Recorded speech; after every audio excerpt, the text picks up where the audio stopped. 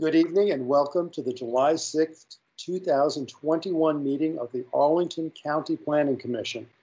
I'm Jim Lantelmi, Chair of the Commission.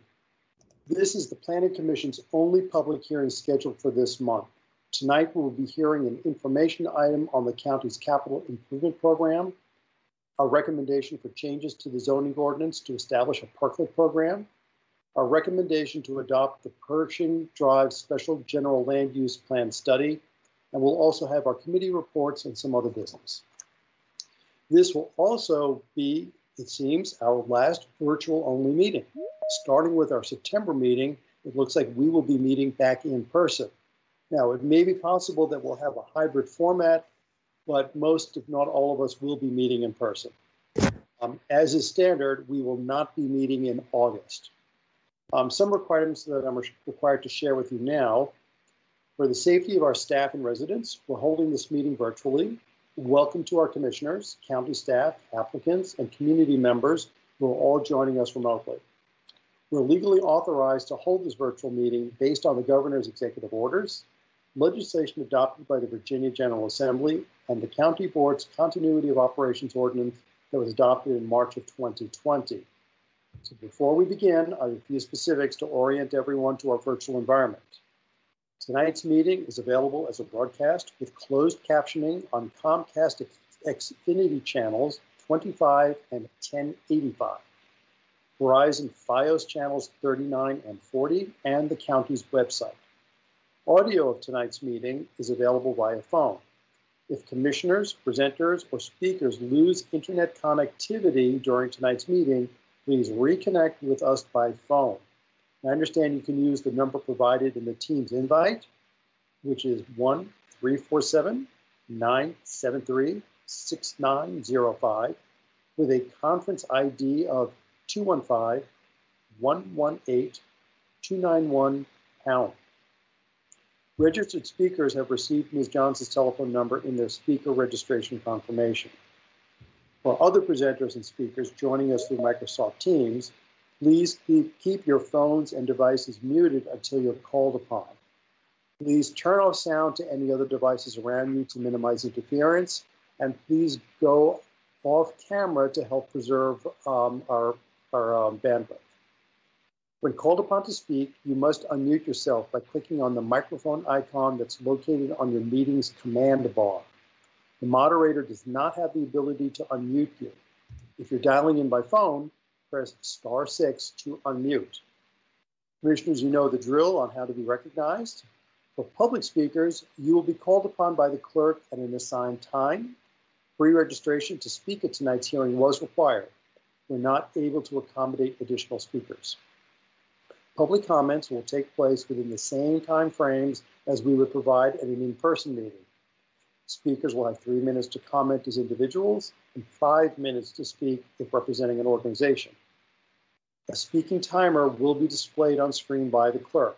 If you're dialing in by phone and unable to see the screen, we will provide an audible warning in 30 seconds are remaining, and then you will be muted when your time has concluded. The meeting chat is active for presenters or commissioners who need technical assistance only. Do not use the meeting chat for discussion, for public comment, questions about agenda items, or requests for more information. All public comment must be shared verbally for the record during the assigned public testimony period. And finally, this is a public forum. Tonight's meeting will be recorded and posted to the county's website, and all information associated with tonight's meeting, whether written or spoken, is subject to Virginia's Freedom of Information Act requirements. Madam Clerk, can you please call tonight's first item? Yes, thank you. Our first item for the meeting is an informational item only, which means the discussion will be between the staff presenting and the commissioners. It is the CIP, the Capital Improvement Program presentation. This will be given by our DMF staff budget analyst, Karen Talley. Thank you. Go ahead, Ms. Talley. Thank you. Good evening. My name is Karen Talley. I'm the Capital Budget Coordinator for the Department of Management and Finance.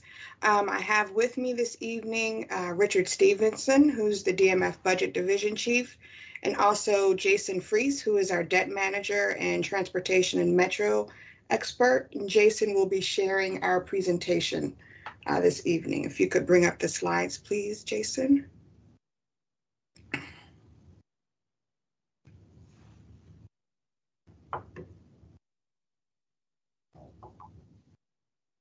Next slide, please. Thank you. So as you may recall, last year we adopted a one-year CIP given the economic uncertainty due to the pandemic. This year, as our community is still recovering from the financial impact, we're again pivoting to modify our traditional 10-year CIP to a proposed 3-year plan. It's our intent that next year we'll return to the traditional 10-year plan. While the CIP the manager proposed is constrained as a result of the pandemic, it does include continued investments across all the areas included here in this slide. From Metro, which is one of our largest annual investments, to our parks, technology, infrastructure, and stormwater, all of these investments are towards protecting our assets from premature failure. Next slide, please.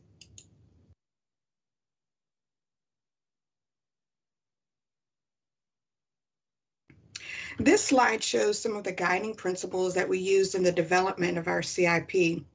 Our bonds and CIP are constrained by our financial policies with the ceiling of debt service as a percent of general fund expenditures not exceeding 10%.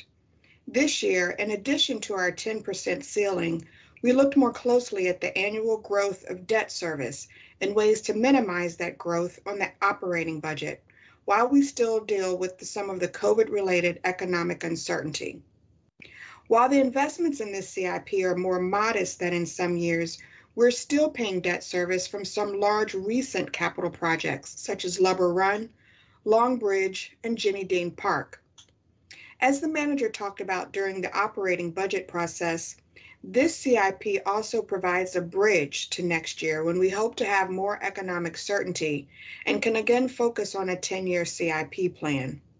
The proposed CIP prioritizes projects that address failing end-of-life infrastructure with continued focus on state of good repair, such as some of our significant bridges, trails, technology systems, roofs, and more. This CIP meets legal and regulatory obligations, most obviously funding Metro, and it focuses on investments as part of planning processes such as Crystal City. It also invests in technology and facilities with consideration of the new work environment post-pandemic and provides flexibility on how we will use our space. And as we continue to integrate equity into our decision-making process, we did consider the board guiding principles. As you may expect, the county has assets which have been in place for many years, and as they reach the end of their useful life and need to be replaced, their location in the county may not perfectly align with an equal distribution of funding. We will, however, continue with priorities to prioritize the goals the county board has laid out in our capital asset recommendations. Next slide, please. As is demonstrated in this slide, this 3-year, $1.25 billion proposed CIP is funded by a wide array of sources. The dollars range from general obligation bonds to PAYGO or cash to state and federal funding and other taxes. It's important to note that the majority of these sources are legally restricted in nature. For example, the commercial and industrial tax is legally delegated for transportation projects, and the sanitary tax is restricted for stormwater and are not allowed to be used for operating expenses. Also, with our bonds designated as parks bonds must be used for parks and say not for technology projects. All of these details play a role in the types of projects that are funded and at what levels. Next slide, please. For the county, the proposed CIP recommends $62.5 million to be considered for the upcoming 2021 bond referenda this coming November. While this isn't typical to have an off-year referenda, the request is largely intended to cover the next year of mandatory funding needs for Metro, paving, and critical preventative maintenance projects in parks and facilities, and some projects into the fiscal year 2023. As this slide shows, our largest category at more than 50% is for Metro, which is a legal obligation, along with our regional partners, and transportation, which continues our investment in paving. It also includes modest investments in parks and $17 million largely focused on facilities. Next slide, please. Capital contributions have remained in line with the projections included in the last CIP. As we showed on the opening slide, the capital plan funds a variety of programs. Beginning with our regional commitments, we fund Metro through both local support and state funding of over $90 million in this 3-year CIP. This includes local bond funding support of just over $20 million each year in fiscal years 22, 23, and 24. Next slide. Stormwater has been of particular focus in our capital plan, especially as a result of changing weather patterns, which has put significant attention to our aging infrastructure. Over the next 3 years, additional investments of $96 million is proposed for a variety of projects. Some of these include the Cardinal Elementary School's stormwater detention and projects in the Spout Run watershed. In the water sewer area, we continue to implement projects in the Solids Master Plan. We also provide the county share of funding capital improvements to the Washington Aqueduct, the county's wholesale water supplier, as well as a variety of underground infrastructure supporting our water and sewer distribution. Next slide, please.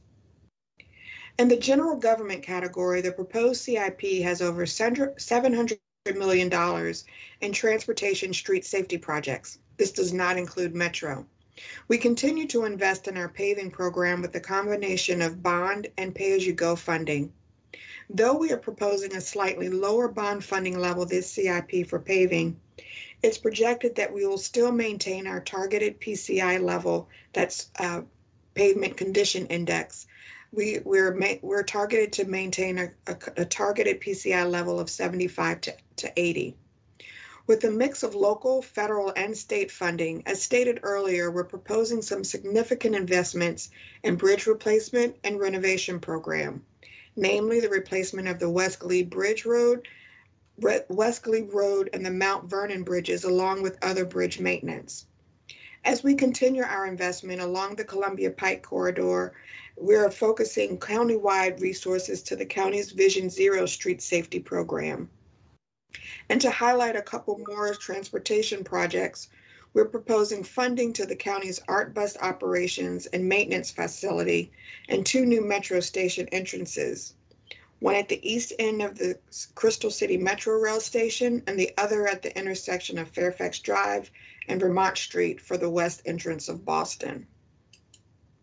Next slide. In our Parks and Recreation capital area, we continue our investments in parks maintenance capital, master planning, replacements, and expansion of fields in the synthetic turf program, along with our trail and bridge maintenance program. Some specific projects include the planning and design for the Arlington Boathouse, a program which has been talked about and discussed for many years. Also, replacement of the Bluemont tennis and picnic areas, along with a number of maintenance projects, including our Parks, Trail, and Bridge Maintenance Program. Next slide, please. For our Community Conservation Program, we're proposing additional bond funding of $6 million and are using existing balances and previously approved bond funding to support current projects in the neighborhood conservation pipeline. With almost $24 million in funding, the NC program can continue the planning and construction of approved projects and continue working with the community for the out-year planning in a variety of important NC areas, including street improvement, street lighting, park and intersection improvement projects. Next slide, please. The county is responsible for over 2 million square feet of facilities, ranging from 24/7 facilities like the detention facility, fire station, group homes, all the way to libraries and community centers, which all require reinvestment. For this 3-year CIP, we focused on the most critical investments in our existing infrastructure. Our aging Courts Police building, which is almost 30 years old, needs a variety of technology and space upgrades. There is also need to relocate staff from other county buildings into the courthouse complex, and funding is included for the planning and space updates in the 2020 North 14th Street building, also known as the Thomas Building across the street from Courts Police. We also have a number of county buildings which need updates and replacements to electrical, mechanical, and HVAC systems. And when we're replacing roofs, like the planned replacement at the Equipment Bureau, we're planning for solar or solar readiness. Next slide, please. And finally, we continue to invest in our technology and technology infrastructure. With the workforce and public interaction changes post-pandemic, we're proposing a variety of conference and audiovisual investments in other county facilities outside the Bosman Center to support our commissions and public as they interact with county government. Also, investments in a variety of public safety equipment is essential as equipment like public safety radios and fire defibrillators reach the end of their useful life. As we have discussed in previous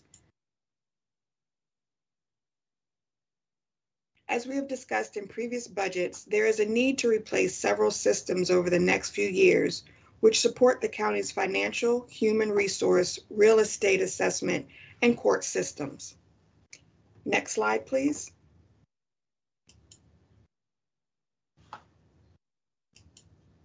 The 10% ceiling for our debt service as a percent of general government expenditures is a best practice to maintain our AAA rating with the major rating agencies. As stated earlier, our focus was more on constraining our debt service growth and the development of this CIP and the impact on the operating budget. As we transition back to a 10-year CIP, the out-year assumptions on debt and affordability will be modified accordingly, adhering to the 10% limit, as well as other county financial policies for debt. Next slide. As we would like to highlight all the work that is currently underway, we have a number of projects across all investment areas that are continuing.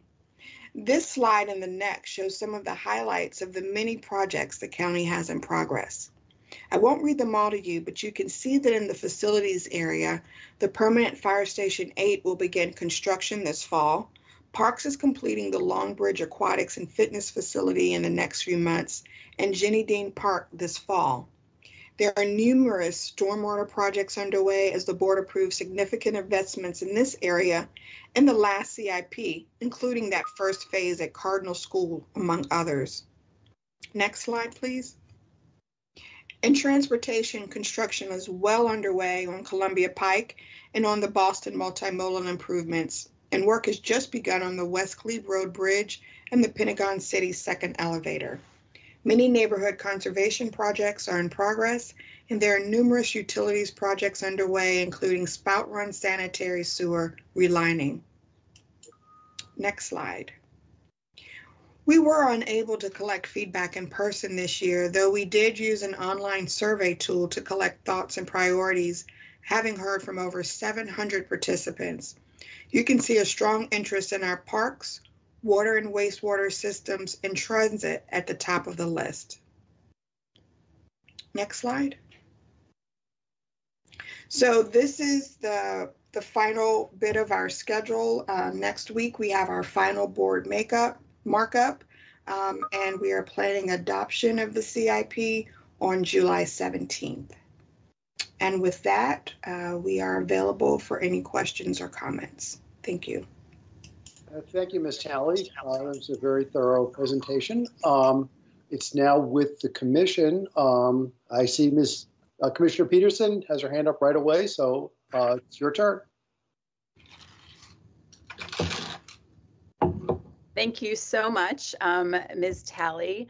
I appreciated your presentation. As the former chair of FAC, I really appreciated hearing all about the budget again. And I also wanted to give a shout out to my former colleague and friend from when I was on FAC, Richard Stevenson. Hi, Richard. So nice to see you again. So my question was kind of a bigger picture question about when we are considering our capital projects from the budget side, how much do you guys interact with the planning department when coming up with our negotiations with applicants and developers about what the community benefits are? So do you guys have your priority list in mind about what projects that the county needs and how you guys would like to form some public-private partnerships with the applicants in developing and getting like stormwater facilities improved upon, or parks, or you could tell SPRC, the Planning Commission, like for this SPRC, it would be great if we could get this part of this project funded. So do you guys work kind of collaboratively like that? So we don't have a very strong connection, but we do work with the planning team with existing site plans that are out there. If there are projects where we are expecting, due to the timeline of a development, if we're expecting to get those dollars in, to any developer contributions, we would include that as part of our upcoming CIP process and make sure that those projects are included in our plan. Okay, great. And so did you want to add anything to that, Richard? Yeah, I guess the only thing I would add is we're management and finance isn't there on the front end in terms of the negotiation of those public benefits. But once those site plans come forward and are adopted by the board, then we work with CPHD, senior leadership in the organization as we're developing the CIP to see how those dollars and those public benefits intersect with the planning that we're doing for the next CIP or the next operating budget. Okay. I mean, I think there might be an opportunity for you all, if you're interested in getting onto the front side and strategically letting the planning know what your priorities are so that they could consider that when working with the applicant on, the best proposal for the community. And I was also interested, we do talk about these public-private partnerships for projects that are of a capital nature. And would you say this current proposed CIP, the short term, is it about average for leveraging money coming from the private sector? Is it more than usual? Is it a little bit less because, we're kind of focusing in on a shorter term and looking at emergency projects? But so I was interested in kind of public-private partnerships to get some of our needs met. I'd say it's maybe a little less because of the shortened timeline, but where projects did fall within the timeline, for instance, Gateway Park, that does include developer contribution dollars based on the timing for that project. And there are, I believe, a few transportation projects as well that include developer contribution. So it's not as much as it would have been across the 10-year, but based on, where we are with the years that we're dealing with, we included them where applicable. Okay, great. Thanks so much. And nice to see you, Richard.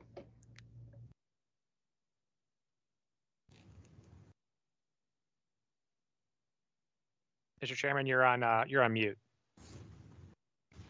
Thank you, Commissioner Peterson. Thank you, Commissioner Schroll. Your hand is up, and you're next, Commissioner Schroll.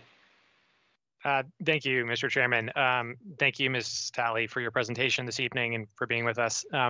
Quick question about the Vision Zero funding. Wondering if you could go into some greater detail about how that $5 million is likely to be spent. Thank you. I don't have all of those details in front of me. I know it's a mix of funding, but it is more focused. That program is more focused on specific projects that will mitigate high incident areas. So where there are high numbers of crashes, or if there are areas where there may be fatalities, they are focusing on those areas, whether it's intersections, that's where those dollars are focusing very specifically for mitigating those types of areas. So it's not so much with the smaller projects. They are larger projects in scope, but very focused on where they need to mitigate crash areas. And do we know, thank you, Ms. Talley, do we know if those intersections are already identified? I'm not sure. I can find out though. I would want to just one additional, that 5 million plus is very specific to that program. But as it's come up in some of the work sessions with the board, and as the manager has stated, there are a lot of other projects in the CIP that align with that goal and aren't specifically tagged to Vision Zero. And one of the comments that we've received from the public and other commissions is, in the next CIP, can we see how those plans intersect with each other? And so as we develop the next 10-year CIP, we hope to advance some of our communication in making those linkages. Yeah, that's great. So thank you, Mr. Stevenson, as well. Yeah, I think it's helpful, certainly not for this evening, but as we move forward with the CIP and as some of these projects get identified, I think it is helpful for the Planning Commission and Transportation Commission and other commissions in the county to just be aware of where investments are going to happen. And there are certain intersections that are certainly called out for in our planning documents as ones to improve. And so as we kind of go through those processes, it's just helpful to know maybe what public dollars are going to be kind of handling, and so that we can maybe push developers to make kind of other contributions, like improving other elements of the public realm. So I appreciate your work and for being here this evening. Thank you. Thank you, Commissioner Scholl. Are there any other commissioners who wish to speak or ask questions? If not, thank you, Ms. Talley and Mr. Stevenson, for your excellent presentation. And nothing further. Okay, you're welcome. Madam Clerk, call the second item.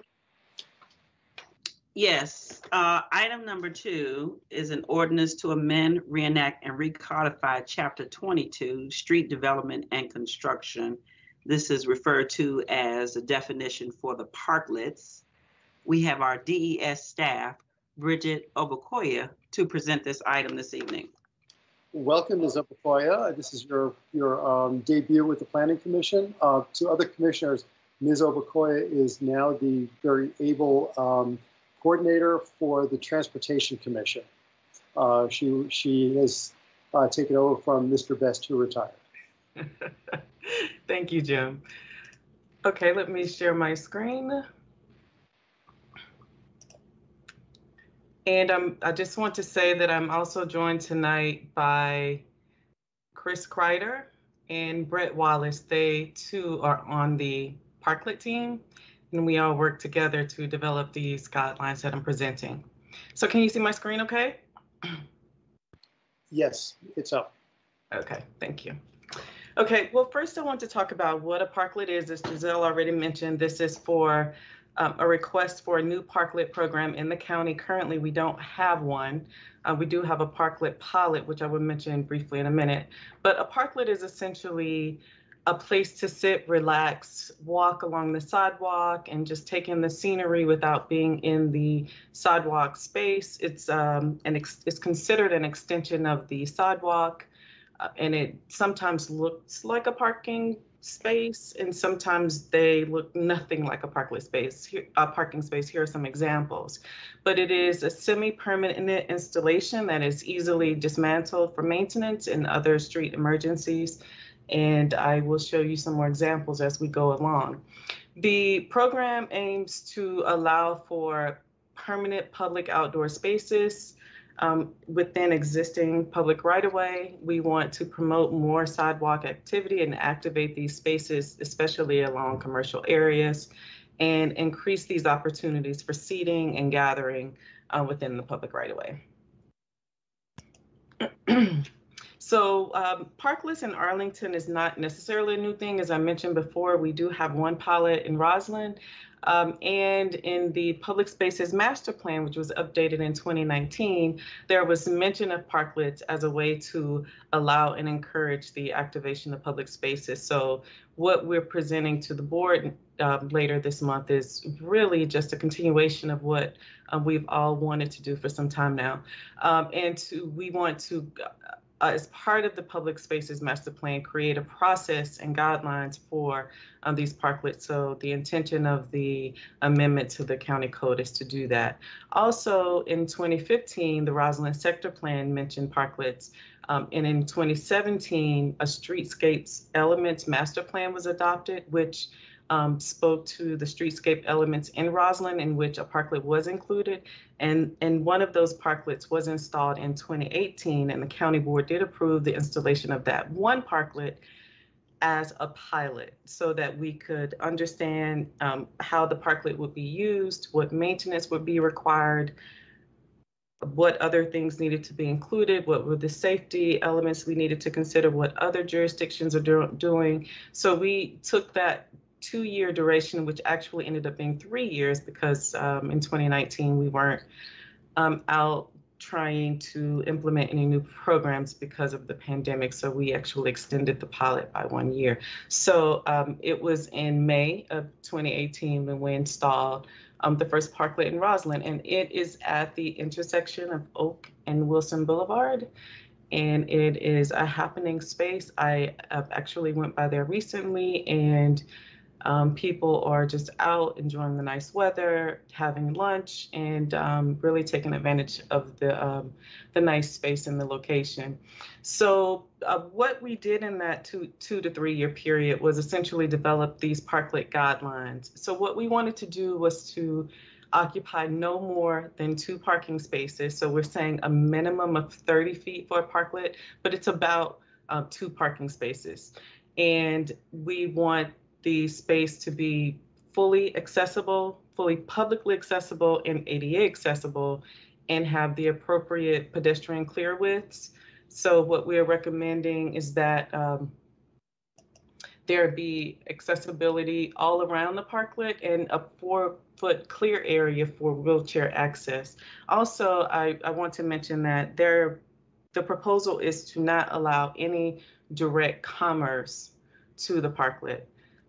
You can certainly go to any restaurant in the area or bring your food from home or whatever you like and bring it to the parklet to sit down and enjoy your food. But we don't want restaurants actually providing table service to the parklets because it is a public space. So as you can see here, we have buffers that are perpendicular and parallel to the curb to protect the parklet. So it's basically around the perimeter of the parklet. We have these vertical elements on the parklet to provide some vertical protection, and also to keeping them low enough so that there is some sight distance visibility for cars riding by. We want there to be some openings between the railings, and each railing is 4 inches apart in height. And that is everything that we're providing here is something that we have actually verified in either the building code or the fire code. So we are the standards that we're recommending are standards that we've actually seen in other jurisdictions around the county, and we've looked against other codes. So also the ADA accessible design guidelines are also a part of this consideration as well. So there is a 4-foot turnaround radius within the parklet that also complies with the ADA. And there are wheel stops with the retro-reflective striping parallel to the curb so that drivers driving adjacent to the parklet will know of their existence even at night. And so here is a section of a parklet. And one thing we did learn when the Roslyn parklet was first installed was that there was some debris that was being trapped under the parklet. And the ambassadors for the Roslyn bid quickly learned that they needed to keep that clear. So that was a lesson learned for us. So we actually documented little things that needed to be tweaked in the guidelines while the Roslyn parklet was installed. And that was one of them, because someone did report sightings of rodents. In the beginning, the ambassadors learned that they needed to clean the parklet on a regular, every other day basis, which they are doing. And since the first installation, the first few weeks of the installation of the parklet, we haven't heard of any complaints or anything. So apparently that really worked, and keeping the debris free underneath. So we want to make sure that drainage is not an issue. There are no tripping hazards. The parklet must be flush to the sidewalk.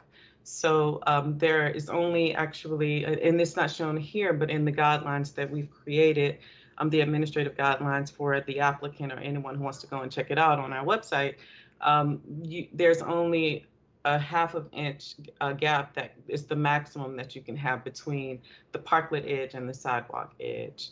And again, like I said, the railings have to be 3.5 feet or less in height. So this is also something that's important to mention. This is actually the Roslyn Parklet while it was in the factory being built. And they put it together and then they dismantled a part of it to ship it and bring it here to the site for installation. The applicant is fully responsible for the installation, maintenance, removal, and storage of the parklet under all circumstances. So if there is an emergency or something that needs to happen in the street, we are asking the applicant to remove the parklet, and we are proposing a 48 to 72 hour period for that to occur. So it should be an immediate removal. So those are all conditions that we put in the application for the applicant as part of the application process.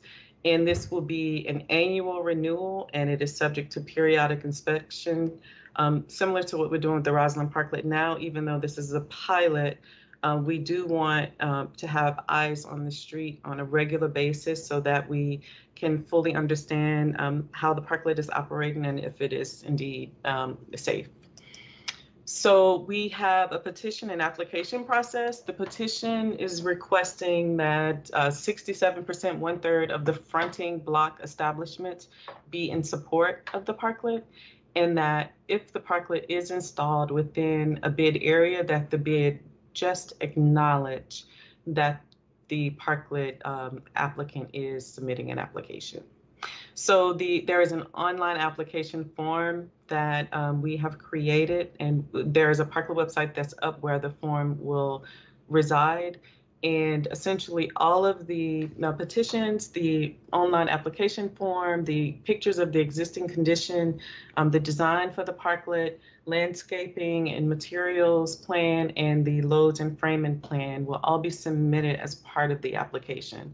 Once the application is approved, we are requesting that the applicant sign a maintenance agreement and provide a certificate of insurance for the parklet and for operations. So we are proposing that the parklet fees for the initial fee be $2,100, and that the renewal for the parklet is $500. And that is an annual cost, the $500 after renewal. We will forego any parking meter revenue at the parklet if it is being installed adjacent to existing parking meters. And as I said earlier, we anticipate 2 parking spaces currently for the parklet. So this $6,146 is about 61% of what the full cost of removing 2 parking meters from the public right-of-way would be in a year. The full cost is $9,000+. And what I did was take the average of the amount of time cars park in the public right-of-way on a weekday and the weekend, and determined that it was about 61% of the time. So that's how we came up with this number. But it is important to note that these fees are not in line with what we've seen with neighboring jurisdictions. DC, for instance, charges $50 per year for their parklets. Alexandria charges $125 from spring to Thanksgiving. And Richmond charges $300 for a parklet installation, and they have a renewal process every 3 years. So that's about $100 per year.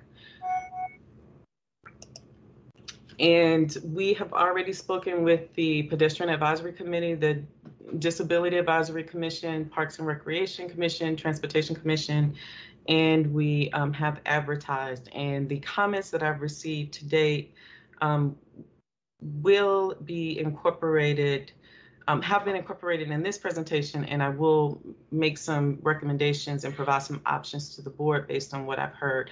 One thing we have heard from the Transportation Commission that is not reflected here, we have met with them twice, first as an information item, and secondly, as an action item, and they did vote to in support of the parklet. But one thing that was a concern was the fee, and that it was cost prohibitive for the average person who wanted to apply for the parklet, and that it seemed to be geared toward the bids and larger corporations who could actually afford to pay for the application, design a parklet, install the parklet, and maintain it on a regular basis. So with that, I am opening up the presentation for questions, and look forward to what you have to say. Thank you, Ms. Lacroix, for a very good presentation. It's now with the commission, but actually, no, it's not. First, do we have any public comments, Madam Clerk? No, not this evening. Okay, and do we have any commissions who want to speak to this? I don't hear anybody or see anybody. As Ms. Obukoya mentioned, this was before the Transportation Commission last week, and she gave a very good summary of what the substantive discussion about it was. Ultimately, the commission did vote unanimously to support the recommendation and move this forward to make the zoning changes to implement this program. The item is now before the commission, and do we have anybody who would like to ask questions or make comments? Commissioner Bagley. Thank you, Mr. Chair. I appreciate, and also staff, I appreciate the presentation. Yeah, it's a procedural question. Would this ever come to the Planning Commission, I guess, as a minor site plan amendment or something? Just a procedural question. Would we ever weigh in on this for the request for a parklet? I don't anticipate it unless it's a part of an existing site plan that needs to have an amendment for the installation of the parklet. Okay, and then I guess my next question, would this ever be considered by the stretch of the imagination as an open space part of a requirement in a development? That is a really good question, and I have not actually heard that before. I have always couched this as an extension of the sidewalk, but not in addition to open space. However, the public spaces master plan does speak to the need for more open spaces, and it did include parklets, but to technically call it a part of the percentage for open space is a different question. So that's a good one, and I need to follow up on that. Oh, good. I'm glad I gave you a stumper. Thank you so much. I think I can answer that. The answer would be no, because the parklets are already they can only appear in the public space. So that public realm is already accounted for. And since the streets are part of that, wherever a parklet's going to go, there's no additional benefit that could be accrued from that. Does that make sense? Yeah, thank you so much. That does. Thank you. Thank you, Chris. Yeah, that sounds right also, because I think that these could be removed at any time. There's really no inherent reason why they would be considered permanent installations. So I think that makes sense. Commissioner Morton. Thank you very much to staff for a great presentation. I'm asking it because someone's going to ask about the cost, why so much more than other jurisdictions. So that's not my main question, but I'll put it out there in case no one else asks it. I appreciate the sign. Sorry, I've got a siren going by.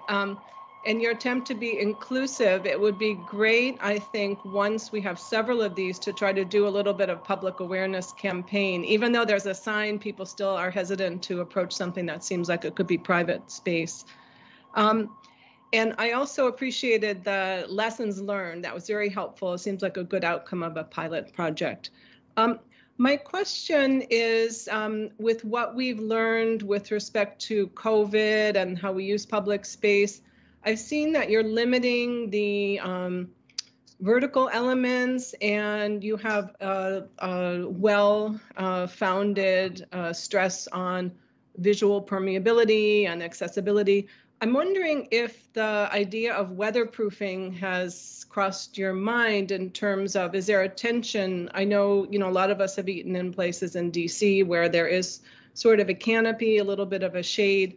I'm wondering what your thoughts were on that. Are some of these requirements making it a little bit harder to use them in bad weather? Thanks, that's it. Brett, would you like to answer that one? Yeah, sure. I think in looking at some of the other parklet guidelines across the country, we looked at some of the furnishings, which we want to give applicants flexibility on. But I think providing umbrellas, or something that you typically see in some plazas that are part of a table and share arrangement, are a possibility. I think having a more permanent canopy structure may be more problematic when it comes to some of our existing zoning and building inspection services requirements in terms of what's considered a structure. So that would be something we would have to look a little bit further into on whether or not more of a permanent canopy structure or pergola or something like that would be allowed. So that's a good question. If I could just interrupt for one moment, staff, as you speak or comment during the discussion, please identify yourself for the record. Thank you. Thank you, that's helpful. I'm wondering if even on a seasonal basis that could be, I understand the reluctance to put in something permanent, but I'm wondering if there would be flexibility to enhance this during season. So I also had the question about the cost. Thanks. Yeah, why it costs so much? That's a good question. We determine the cost based on what especially Brett and I see to be the amount of time we spend in plan review. So we anticipated all of the people who would be involved in the review, and we looked at what we actually reviewed for the Roslyn Parklet and determined that based on all of our time and then the inspection initially for the location of the parklet, it would be about $2,100. And for the renewal, it would not be nearly as much. It came out to $500. And so why we're proposing that is because we needed to recover some of the cost for the amount of time for the parklet, understanding that we would still be foregoing the cost of the parking meters. And we do recognize that this is a tremendous community benefit, and also recognize that cost could be prohibitive. And we want to make sure the board knows that our staff time is accounted for, and that we really do appreciate the parklets as a tremendous community benefit. So we had to weigh both of those, and we decided as a team that we would go forward with the cost of staff time, not parking meters, and then mention the tremendous community benefit. I actually do have a question following up on that. We keep talking about the revenue that would be foregone by having it take up the metered spot. Is it possible for parklets to be in spots that are not covered by meters? That's right. They can be. Just looking at where parklets want to be in bid areas and in commercial cores, most of those spaces are metered. But you know, we still have places where there are not parking meters, and we have not put any limitations on where parklets can go outside of residential areas. So there are opportunities for parklets in other areas, yes. And do we have an option for a temporary parklet, someone who would only want it up for 3 months, let's say, or for a special event? I have seen those called pop-up parks, and we do have a process for special events currently for that kind of thing. A parklet, because it is a semi-permanent installation and it does require so much design and maintenance and the installation, this we think would be a separate process and something that's a much shorter term. We want to use the special events for that. Thank you. Are there any other questions from the commission? Hearing none, do we have a motion? Sorry, I was slow on the hand. Can I still? Commissioner Steinberger, go ahead. And I appreciate that Commissioner Morton did ask about the expense, since I certainly, I think there is great opportunity for growth and community benefit from this, and I'm excited that this will be the pilot was successful, and this is kind of coming to Arlington on a permanent basis, so to speak, a permanent removable basis. But I would like to see that maybe if, as we have more experience in going through these reviews, if there are economies of scale that could go into reducing some of the costs for this, because I think that this could be something where more people would take advantage of it if we could get the price point down a bit more. And I could see it even as something that, individual communities or an HOA or what have you might, pursue. But I think that's really contingent on if we can get the price point to somewhere where it feels like that's something that's more reasonable. So I would hope that we could move, and maybe we'd be able to move in that direction as we do more of these, that would be possible. So I just wanted to advocate for that and say I'm excited about it. So thank you. Thank you. Thank you, Commissioner Steinberg. Do we have any other commissioners who would like to weigh in?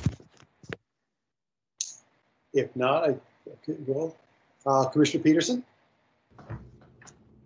Thanks so much. I wanted to say that I am currently comfortable with the price point being charged as a, at least for the first year, to see if it does end up being cost prohibitive. I really appreciate the efforts to cover staff hours. I think that's really important.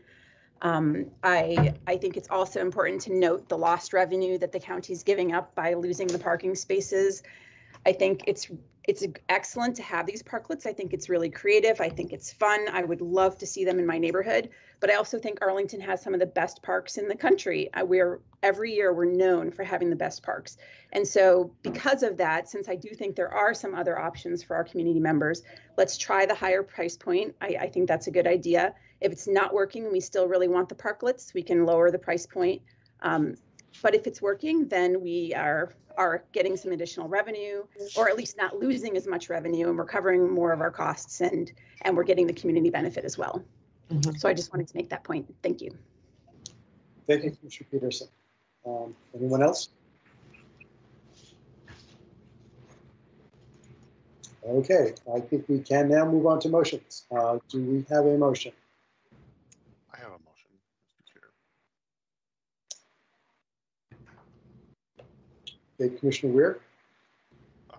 So I move that the Planning Commission recommend that the county board adopt the ordinance attached to the staff report to amend, reenact, and recodify Chapter 22, Street Development and Construction of the Arlington County Code in order to establish a parklet program by 1, adding a section 22-5.L, construction, to define parklets as an extension of sidewalks within the public right-of-way, and authorizing the county manager to establish an administrator parklet guidelines and procedures.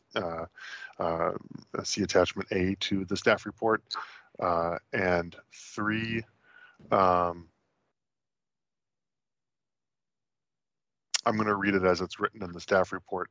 3, amending the Department of Environmental Services Consolidated Development Related Fee Schedule to establish a fee for new and renewing applications for parklets in the public right-of-way, reference to attachment B of the staff report. Do we have a second? Everyone's on mute. Someone has a second. Second, Commissioner Steinberger, second. Thank you, Commissioner Steinberger. Do we have any discussion? I will weigh in because say that I will be enthusiastically supporting this. I first ran into a parklet when I was visiting San Francisco, and I was just almost dumbfounded that it looked like, wow, such an obvious and great idea. It was popular, it was being used.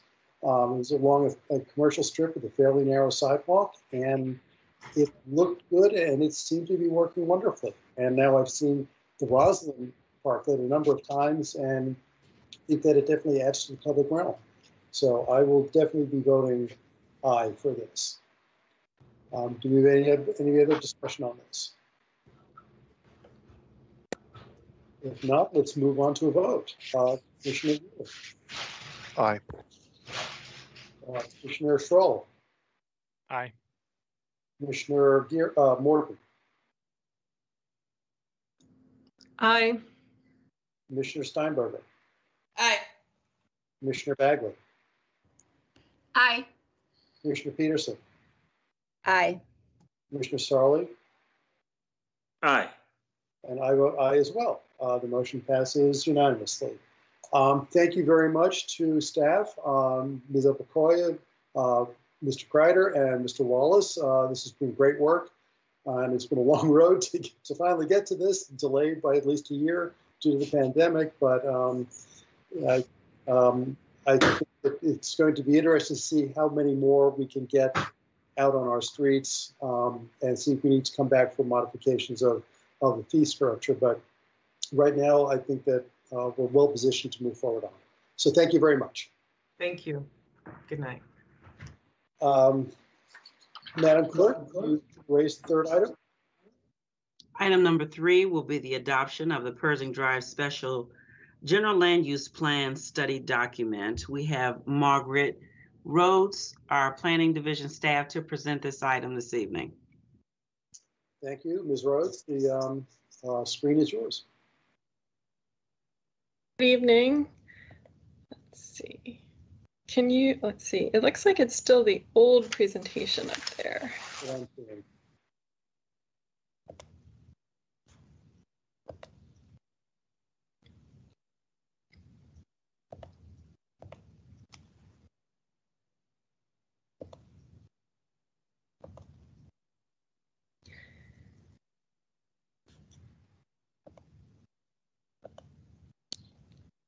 Chris, do you want to give it a go?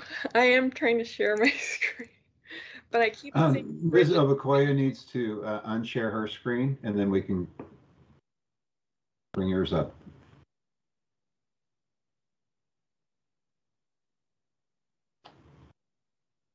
Bridget, can you take down your screen? Thank you. There you go. Sorry, you guys. Thank you. Let's try this. Okay.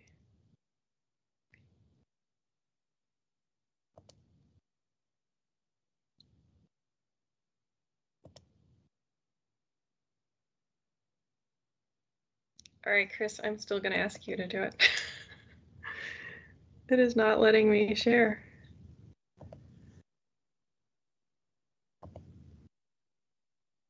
Okay, let me pull it up. Let me see. And then you can. Let me see. You can just ask me to advance. Let's see. It is. There we go. Sorry about that. Let's see if we can make it bigger. I think you're full screen now. Okay, great. Thank you. Good evening. I'm Margaret Rhodes with the Planning Division, and we are here tonight to discuss the Pershing Drive Special General Land Use Plan Study. Last month we were here and we gave you an overview wherein we advertised, we brought for advertisement the Special General Land Use Plan Study document and the associated GLUP amendment. And here we can see the site It is located at the intersection of North Pershing Drive and Arlington Boulevard. And the GLUP amendment request that the applicant submitted was for an amendment from service commercial and low medium residential to low office apartment hotel with an associated rezoning. And a special general land use plan study was undertaken and needed because this is an area without an adopted plan. In terms of the study, we looked at the low office apartment hotel, and we brought this to the Planning Commission and the County Board last month, and there was support for the advertisement. And now we were bringing forward the this associated document for adoption. Ms. Rhodes, your slides are not advancing. Okay, let's see. Can you? They are advancing on my screen. Let's see. Can you see them now? No. No. All right. I can pull mine up. Right. It's on. Okay, slide 3. Yes. Actually, we can move to slide 5.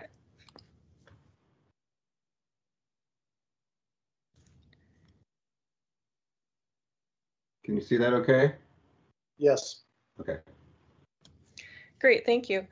So in terms of the stakeholders we've involved, we've had a number of stakeholders as part of the Long Range Planning Committee process, and we've had at the table representatives from the Transportation Commission, the Bicycle and Pedestrian Advisory Committees, Park and Recreation, HLRB, and the Lion Park Civic Association. And also over the course of the process, we engaged Joint Base Fort Myer Henderson Hall, numerous community members, and various county departments and divisions. Next slide.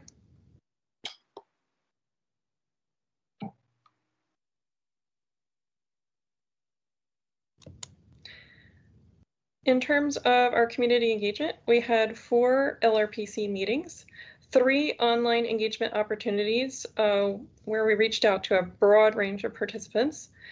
We had public hearings last month in June, and we were invited by the Park and Recreation Commission for a meeting there in June, which we just had. And again, we're back here in July with bringing forward the adoption of the study document. Next slide. Oh, let's see. Someone says that the slides do not appear to be advancing. No, it is now. Okay. It's general land use plan study. Okay. Are we on the general land use plan slide? Yes. Okay, great. So here, and I'll be brief, we can see the site here is outlined in red, and there is a split GLUP designation, service commercial and low medium residential. And here you can see that it's also split zoned. So we have the RA 615 and the C2. And in terms of the advertised GLUP amendment, this was brought forward last month, and based on the input we had received during the process and through the online engagement surveys, we recommended to the county board that it was appropriate to advertise an amendment to low office apartment hotel, provided that there is an appropriate accompanying site plan. And low office apartment hotel, we thought was appropriate for this area for a number of reasons, one of which is that it allows for a mix of uses, including retail or retail equivalent. It also allows for scale of development compatible with the context and accommodated by the transportation network. So there's a robust transportation nexus here. And then in terms of the study document, we think that this is a very important component here in addition to the GLUP amendment because it provides the context and the recommendations that will allow us to ensure that whatever is developed on this site does have a compatible scale, does transition appropriately to the neighborhood, and does provide those necessary improvements to the public realm. So here you can see what we analyzed over the course of the study, the existing and the proposed and now advertised GLUP amendment. And now we will talk about the study document. So the study document is important in terms of providing that context and those recommendations that will make sure that any potential future project is developed appropriately. So we developed this study document with input that we received over the course of the LRPC process and through our 3 online community engagement opportunities. It's also, of course, based on good planning and solid urban design. And it takes into context the surrounding area of Lion Park. The guiding principles focus around these 6 areas, and now we'll provide you a little bit more in depth on each of these areas. So land use and use mix. It's important to provide a compatible mix of uses, and the community was very interested in having some retail or retail equivalent space along Pershing Drive to relate to what's already there across Pershing Drive at the 2201 project. Building heights, placement, form, and design, also very important in ensuring that we have a high quality mixed use neighborhood gateway here. It's also, of course, very important to transition appropriately to the surrounding neighborhood on all 4 sides of the project. Here you can see the buildings heights map, and this is something that we refined to make sure we had a little correction to make in the advertised version. So we wanted to make sure that we captured that small 4-story taper on the south end. So you can see that here. The concept plan includes a number of different features. So we see, the removal of that stub road, Wainwright Road. We see the new casual use public open space at the corner of Pershing and Arlington Boulevard, or sorry, at the corner of North Wayne and North Pershing. And we see an improved public corner there at North Pershing and Arlington Boulevard. Major improvements to the multi-use trail are envisioned. That frontage there on Arlington Boulevard would be improved with landscaping, berming, a biophilic meadow with native plants, pollinator plants, including milkweed. There'll be improvements to the bus stop there on Arlington Boulevard in terms of safety and access. And just in general, a number of pedestrian safety and bike access improvements. We also think it's important, of course, for the building to taper down towards the neighborhood on North Wayne and then towards the Washington Lee Historic Garden Apartments to the south. And then we're also providing, envisioning a new access road along the southern property line that would also connect the neighborhood directly and safely to the Arlington Boulevard Trail. And now I'm going to turn it over to Mr. Kreider from Urban Design, and he's going to very briefly walk us through some of the models.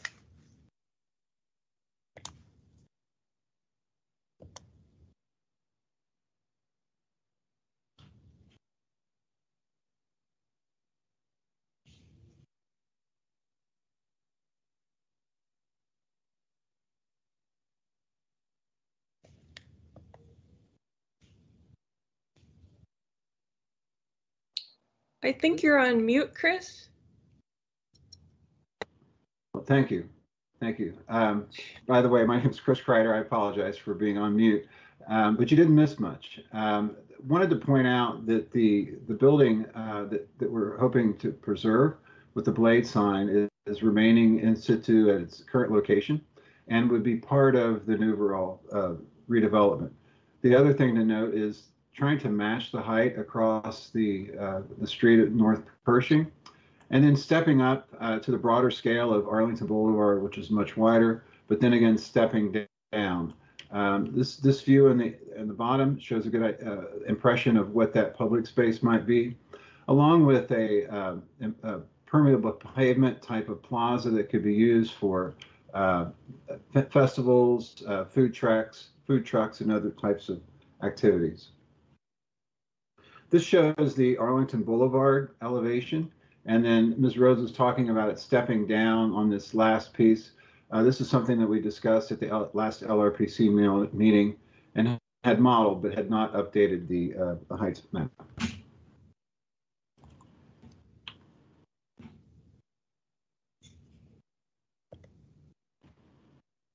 Next one.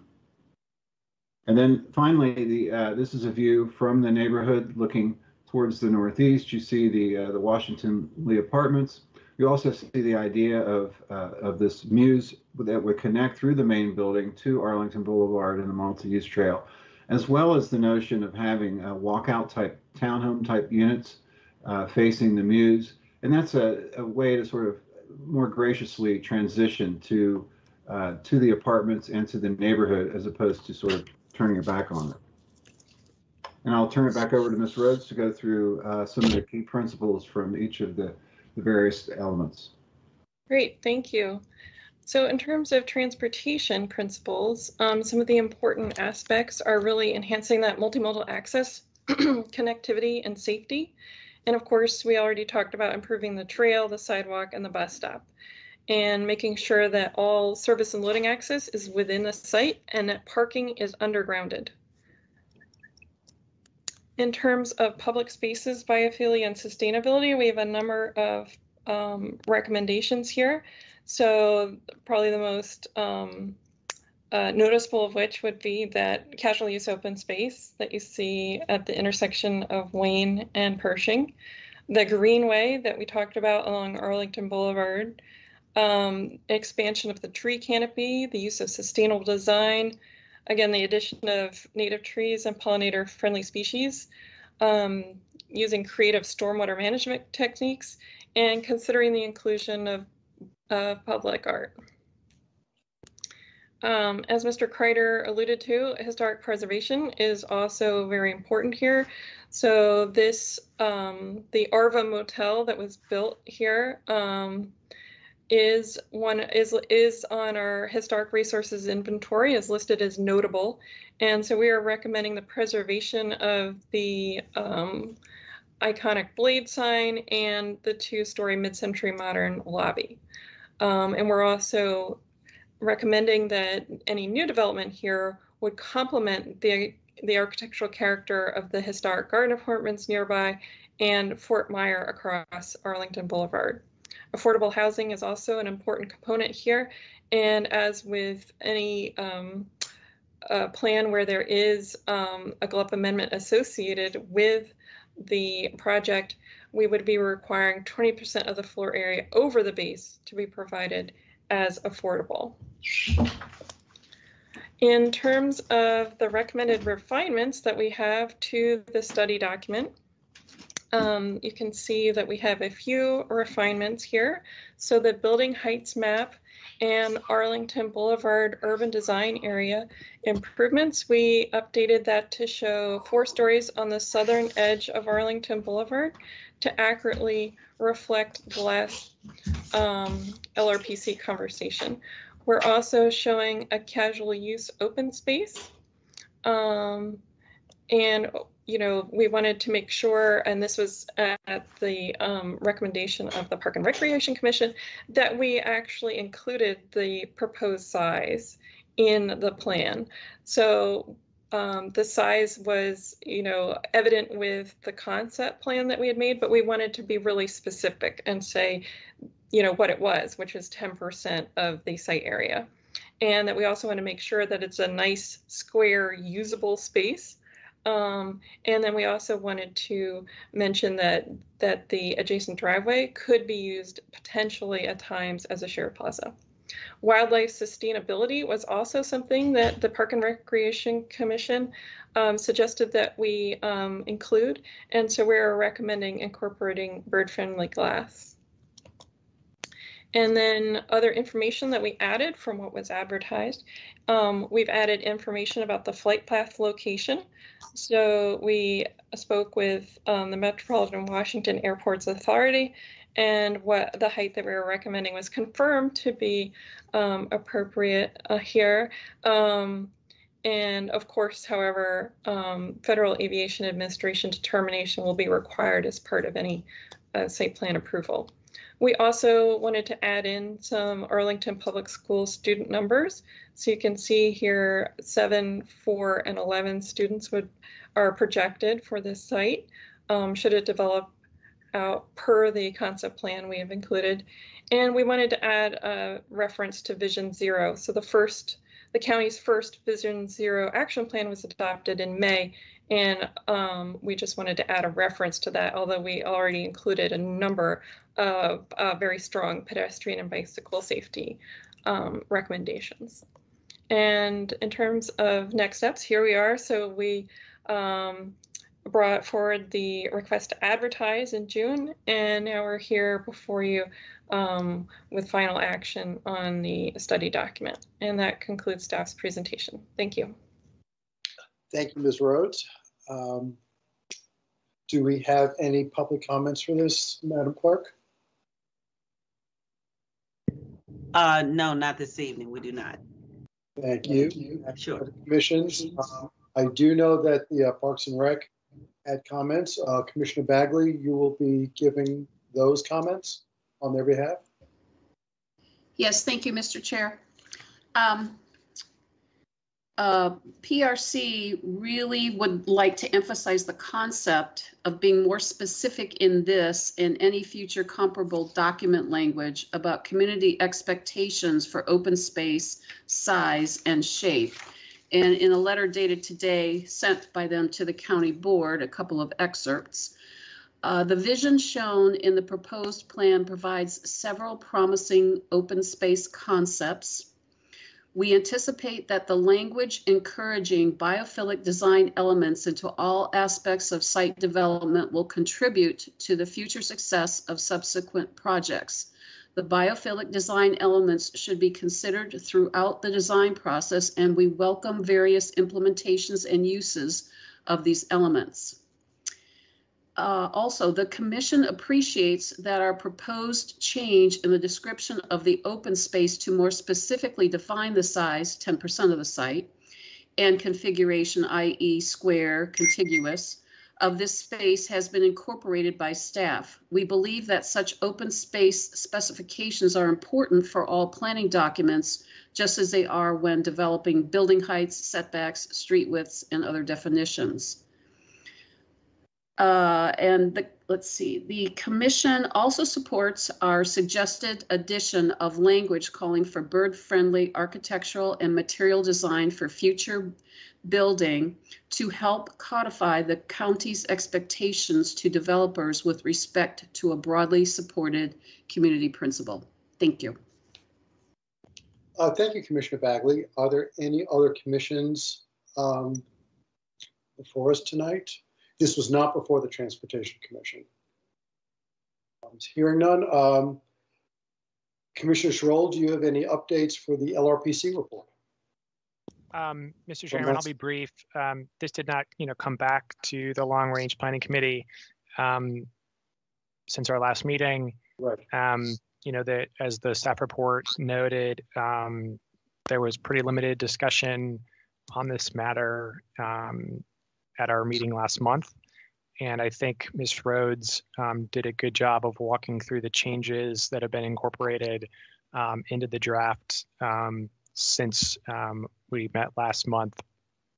For my fellow planning commissioners, the staff report on page 7 also does a nice job of outlining the changes that staff have made. And it sounds like, as Ms. Rhodes noted, there were some others that have been made subsequently. I don't necessarily have a discussion outline this evening or proposed topics, given the unanimity of support for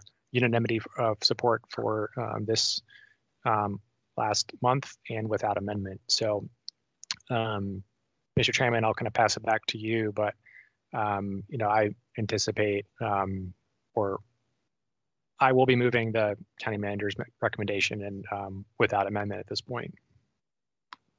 Thank you, Commissioner Schroll. Thanks for the update. And yes, I agree. There was no need to go back deeply into it again. This is now before the commission. Are there any questions or comments? Commissioner Peterson, right off the mark, go ahead. Thank you, Chair. I just wanted to make sure you saw Matt Roberts' comment that the applicant wanted to speak briefly to the plan. Yes, I think that would be appropriate since he is the applicant. Mr. Roberts, are you available right now? Yes, Commissioner Lantelmi, thank you very much. We will be very, very brief. We just wanted to go on record with the Commission as giving our thanks to both the LRPC, the Commission, the community, and in particular staff for all their hard work on this. We think it's a really good plan. We're very much looking forward to implementing it during an upcoming 4.1 process. Again, just wanted to give our overall thanks to everybody for their input. As always, this is one of those things that comes out better in the wash for having all the public participation. So with that, we'll turn it back over. But if there are any questions, comments, things that we can address in the meantime, we're certainly available to answer them. So thank you.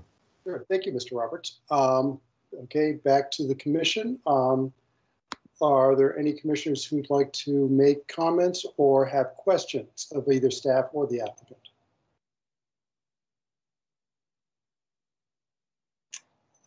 Seeing none, I'd just like to make a comment that I very much want to thank the staff here, Ms. Rhodes, Mr. Kreider, and Mr. Wallace, and the applicant for working on this, coming with what I think are some very, very creative proposals, ideas for this site that, if they are in fact implemented, will make for a very, very interesting, very walkable, very attractive neighborhood. Lyon Park is certainly a neighborhood right now, but this will go a long way to enhancing what is already a very attractive neighborhood, I believe.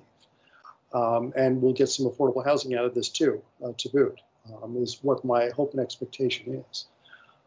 That said, do we have a motion? If no one has any further comments? Mr. Chairman. Yes, Commissioner Schroll. I move that the Planning Commission recommend that the County Board adopt the attached the attached resolution to the staff report dated June 28th, 2021, attachment 1, to adopt the Pershing Drive Special General Land Use Plan Study document as shown in attachment A with the revisions outlined in attachment B. Do we have a second? Second.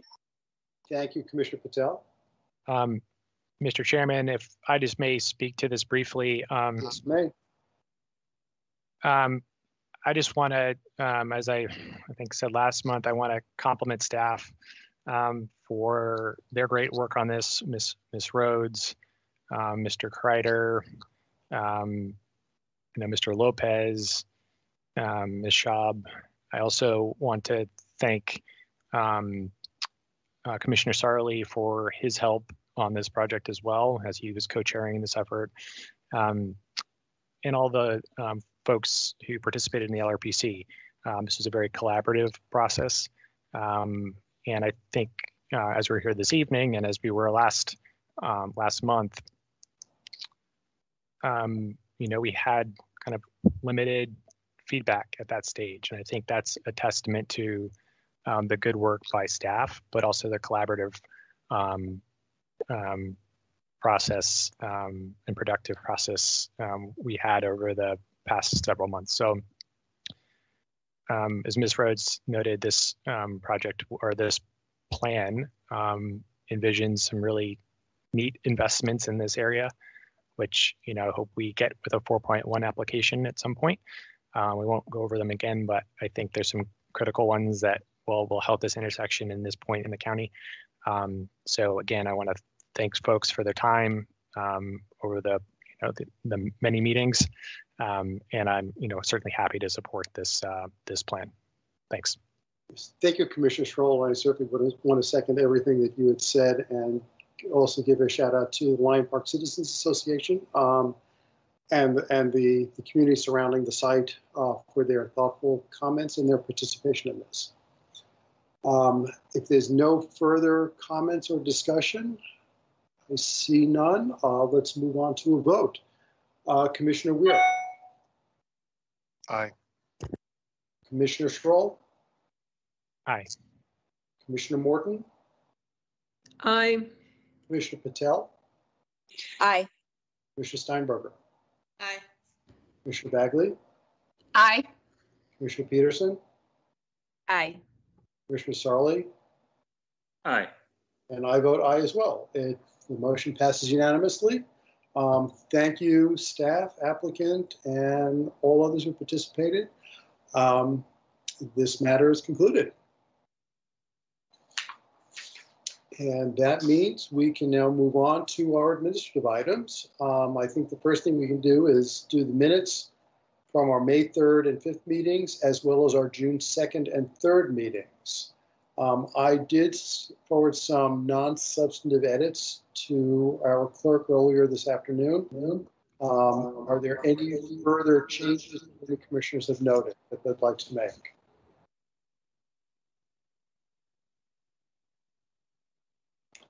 Okay, seeing none, do we have a motion for the May 3rd meeting?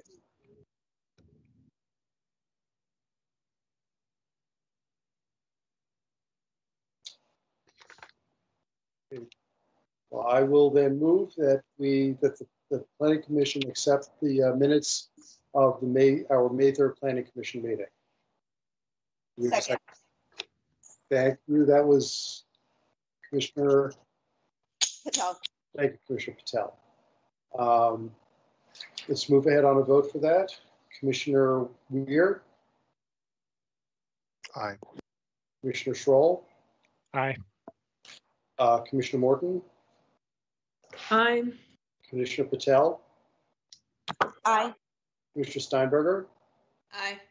Commissioner Bagley. Aye. Commissioner Peterson. Aye. Commissioner Sarli. Aye. I vote aye as well. For our May, I'll also move that we accept the minutes of our May 5th meeting.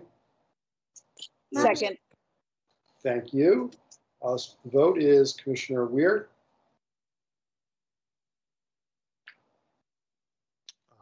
You're on mute. Come back to me, please. I have a question about something in the minutes. I may need to ask to have my vote revisited. So come back to me, please, if you don't mind. Okay. Commissioner Schroll. I vote aye, but Mr. Chairman, for this one, Mr. Commissioner Weir should vote abstain since he was absent. Thank you. That is exactly. I thank you, Commissioner Schroll. This is the one that I was wondering about, and my vote will be to abstain. Okay. Commissioner Schroll. I vote aye. Commissioner Morton. Aye. Commissioner Patel. Aye. Commissioner Steinberger. Aye. Commissioner Bagley. Aye. Commissioner Peterson. Aye. Commissioner Sarli. Aye. And I vote aye as well. I now move that the commission accept the minutes for our June 2nd meeting. Second. Vote is Commissioner Weir. Aye. Commissioner Schroll. Aye. Commissioner Morton. Aye. Commissioner Patel. Aye. Commissioner Steinberger. Aye. Commissioner Bagley. Aye. Commissioner Peterson. Aye. Commissioner Sarli. Aye. And I vote aye as well. Commissioner Weir, do you want to make the motion for the June 3rd meeting since I was not there? That would be appropriate. I move that the commission adopt the minutes of its June 3rd meeting. Second. Commissioner Weir. Aye. Commissioner Schroll. Aye. Commissioner Morton. Aye. Commissioner Patel. Aye. Commissioner Steinberger. Abstain. Commissioner Bagley. Aye. Commissioner Peterson. Abstain. Commissioner Sarli? Aye. And I abstain as well. Good, the minutes are now done. Do we have a staff report on current matters? Mr. Pfeiffer, are you there? Do we have anything this month from you? I am. Thank you very much, Chairman Lantelmi. I just very, very quick update on some staffing on our side. As everybody knows, we now have a new planning director in place, Mr. Fusarelli, who I think is on the call, has now been planning director for, I think, going on 3 weeks. So we're happy to have him on board. And again, thank you to Jen Smith, who was our planning director in the interim period. Beyond that, we are as many of you know, Miss Chrissy Wallentish on the site plan team has departed staff. So she is no longer with us, unfortunately, but we're recruiting her position. And we have one more position out on the comp planning team. So we'll get some new folks on board, and I think they'll be excited to meet everyone. So that is my update. Okay, thank you, Mr. Pfeiffer. A number of you did circulate around reports for your various committees, but if you could just do a quick summary of those. Commissioner Morton for the SBRC.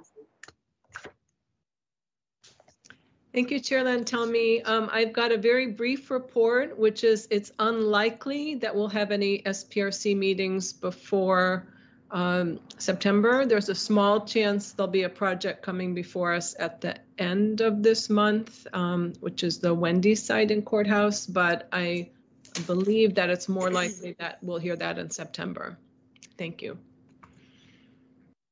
Thank you, Commissioner Morton. Commissioner Schroll for the LRPC. Thank you, Mr. Chairman. Yeah, I did circulate a report earlier today. A few items that I'd like to give an update on, and then I'd like to pass it off to Commissioner Sarli to see if he has anything to add on the Penn Place project, which we'll hear next week. So on July 27th, we're going to have our next meeting for the Clarendon Sector Plan update. On July 28th, we will have our next meeting on the Crystal City Building Heights study. So please hold those days. I'm still working with staff to find a day the week before that. So it's either going to be July 21st or July 22nd to have an LRPC meeting to discuss the planning division's work plan. We normally would do this in the January, February timeframe. We're kind of pushing it off a little bit this year, but so please either hold the 21st or hold the 21st and the 22nd at this stage, and more to come on that.